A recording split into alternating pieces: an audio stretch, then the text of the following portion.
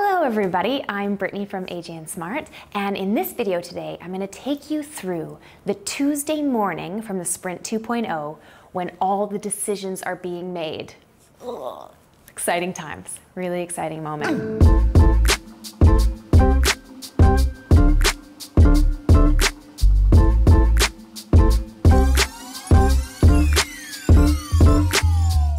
Basically at this point, you've come back, your team has come back together in the morning after you've done all of your expert interviews, your mapping, you've built your concepts, designed your concepts, and then you took a nice restful sleep, hopefully, and you've all come back in the morning together. So step one is the revealing of the concepts.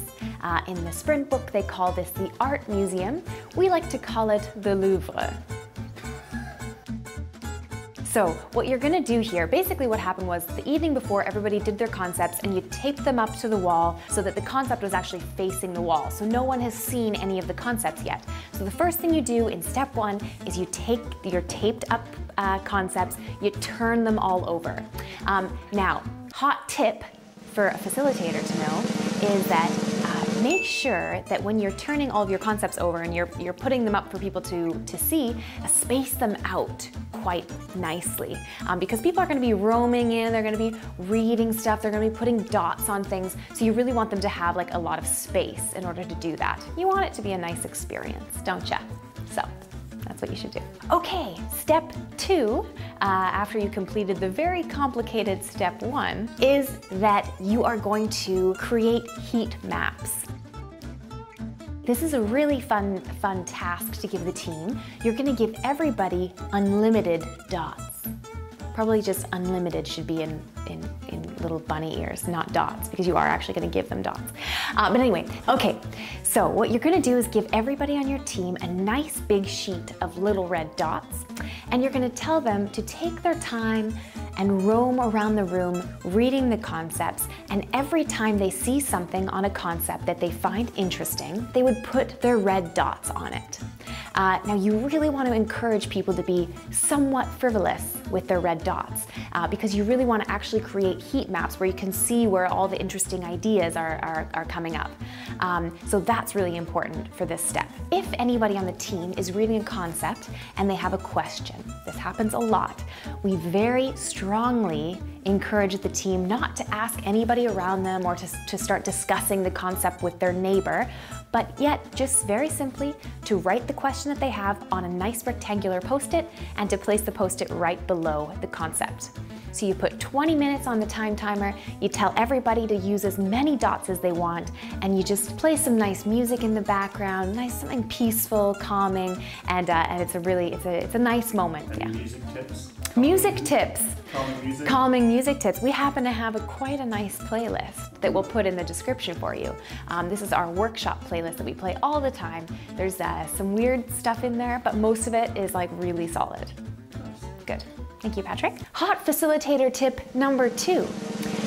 As a facilitator, when you're doing this step with creating the heat maps, in our experience, people are usually very conservative with their dot usage. Because before in the sprint, you've given them only 2 dots or 3 dots, right? So they're used to like hanging on to these dots, for dear life. So really what helps a lot as a facilitator is if you actually go around and start putting like quite a few dots on things. Obviously you want to choose things that you find interesting, but it's important to encourage people to be a little bit crazy with their dots.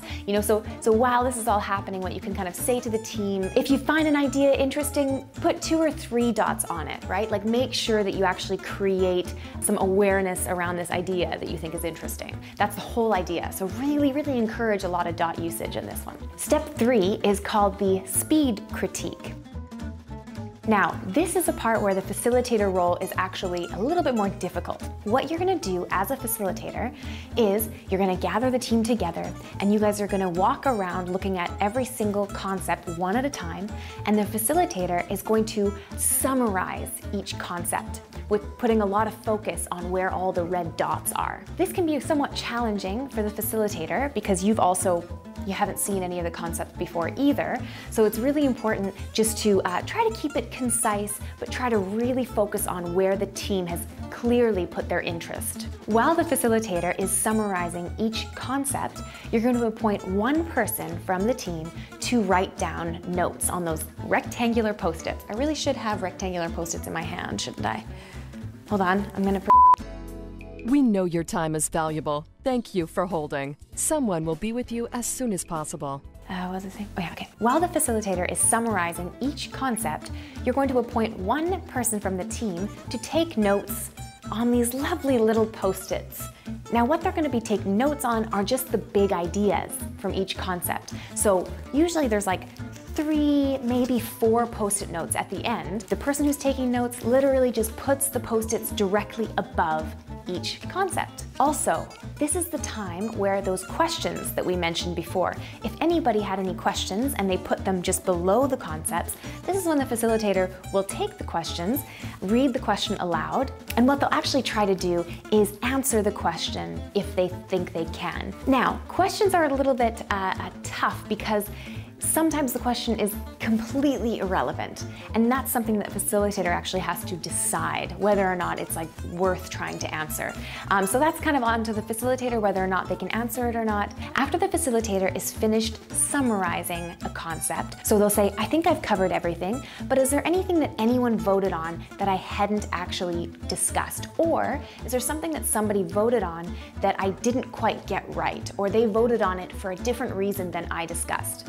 Now, we're in the sprint, we're obviously trying to keep things very anonymous. So this is sort of our way of getting around the whole like, you completely misunderstood my concept, that's not what I meant, right? So the person who did the concept, or anybody else on the team for that matter, can come and say, actually, I understood this differently, I think that they were trying to say this, right?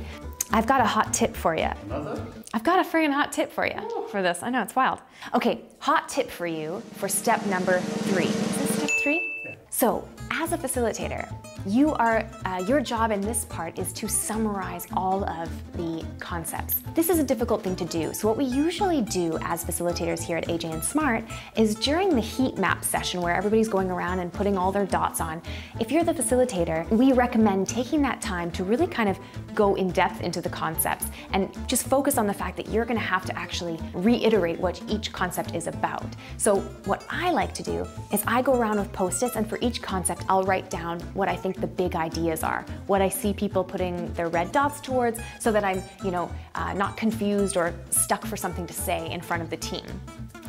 That's your hot tip. Step 4 is the straw poll. Everyone on the team is going to pick one concept that they believe we should prototype. Everyone on the team except for the decider. This isn't the time for the decider. You tell them to sit down. Their time's coming soon, but right now, it's about the rest of the team.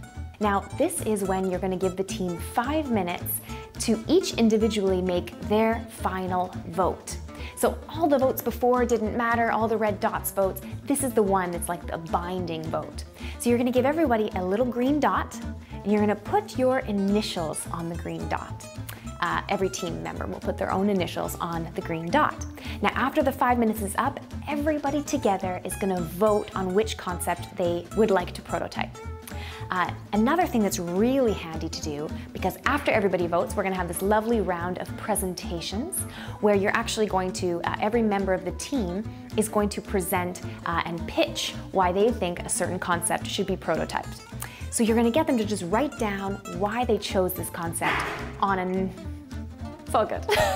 You're going to get them to write down why they chose this concept on a little Post-it so that they can keep their presentation to 1 minute. So after the 5 minutes is done, you're going to give everybody 1 minute to tell the rest of the team, and most importantly, the decider, why they chose this concept. Okay, hot tip for step 4 is as a facilitator, you want to remind the team that the reason they're choosing this concept, it should be based on the sprint goal and the sprint questions. So definitely remind the team to just take a look back towards the goal and the question and make sure that their choice reflects that. Hot tip. Okay, step number 5, the final step of the decision-making process. This is called the super vote. Now this one actually involves no one other than the decider. Just kidding.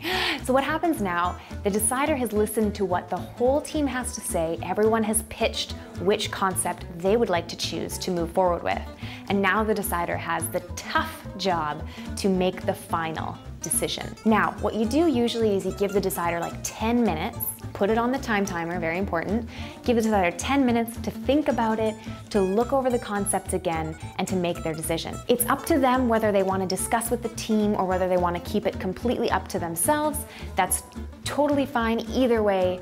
As long as they have a decision made in 10 minutes, we're a-okay. So after the 10 minutes, all you're gonna do is get them to take their dot and put it exactly where they want to put it on the decision, on the concept that they have chosen.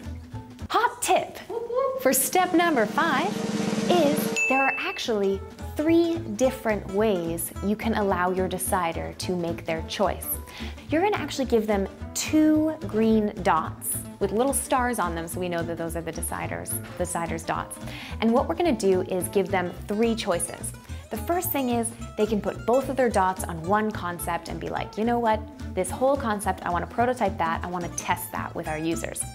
The second thing they can do is put 1 green dot on a concept, a whole concept, and choose that as their main flow, and then take their second green dot and put that on a feature that they just like to test out, so we can kind of take that feature and put that into the other main flow. The third thing that the facilitator can do is they can take their green dots and put one on one concept and put the other on another concept, and pit these 2 concepts against each other. So basically you would actually have to make 2 different prototypes and test both of those prototypes side by side to come out with a winner. Now, what we do say is if this is your first sprint or you're new to sprints as a facilitator, it's actually much easier if you kind of don't allow them to do the third choice. So making 2 separate prototypes obviously is a lot more work. You also, of course, have to have 2 different user testing scenarios, so it actually just creates a lot more work for the team. So if you're new to sprint, I would highly recommend just doing either 1 concept or 1 concept plus a feature. That would be definitely my recommendation. That's your hot tip. Now you're gonna move on to the storyboarding, which can be quite difficult, which is why we made this lovely Sprint 2.0 storyboarding hack video that you can find here. And you just press on the little icon a little above it. And that will walk you through that, which is super, super helpful. Now, just to give you a nice little recap of all those hot tips. Hot tip number 1. Make sure there's lots of space between all of the concepts when you're doing your art museum. Hot tip number 2, as a facilitator, while you're doing the heat map, make sure that you're reminding everybody to really be frivolous with those red dots. You really want to create an actual heat map.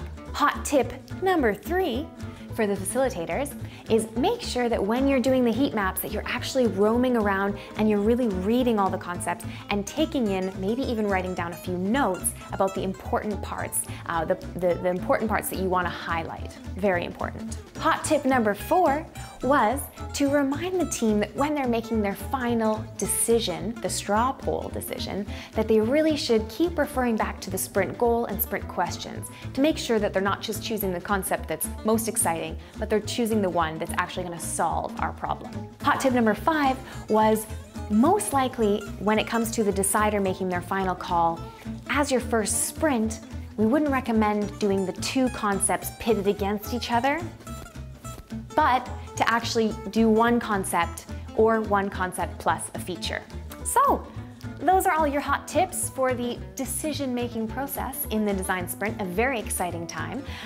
We hope you liked this video. If you have any questions for us, please put them down in the comments. We're very active on YouTube, extremely active.